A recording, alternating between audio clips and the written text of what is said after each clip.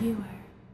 What many thought was an Oscar problem may be affecting all of Hollywood. A new study out of the University of Southern California exposes just how big of a problem the lack of diversity is in today's film industry. Professor Stacy L. Smith, one of the authors of the study, goes as far as to say, we don't have a diversity problem, we have an inclusion crisis. The study, which examined the 109 films released by major studios in 2014, along with the 305 first-run television and digital programs across 31 different streaming services, came away with some disturbing results. Just 1/3 of speaking roles belong to women, 28.3% went to minorities, and only 2% identifying as LGBT. Sadly, this is not just an on-camera problem, as film directors were 87% white, and TV directors were even less diverse, at 90% white and only 15% female. A new metric system developed specifically for the study, called the Inclusivity Index, measured the diversity of the largest media companies. None of the 6 major studios were able to score higher than 20% on this new index, with Time Warner literally scoring a 0.